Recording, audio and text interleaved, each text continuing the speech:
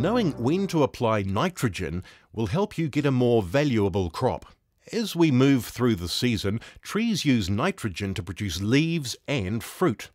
Having the right amount of nitrogen at the beginning of the season will make the tree produce lots of good quality fruit. Too much nitrogen late in the season will result in less fruit in the next year and lots of leaves which will shade the fruit and stop colour developing. Applying urea or calcium nitrate after harvest will allow the tree to store nitrogen for the following season. Just after harvest, apply 6 grams of urea or 20 grams of calcium nitrate per square metre around the base of the tree. At the beginning of the season, check the colour of the leaves. Leaves should be dark green.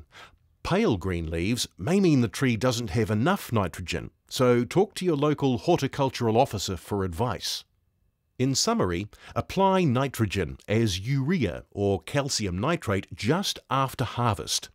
Watch the leaf colours through the season. Pale green leaves as you get close to harvest time is okay.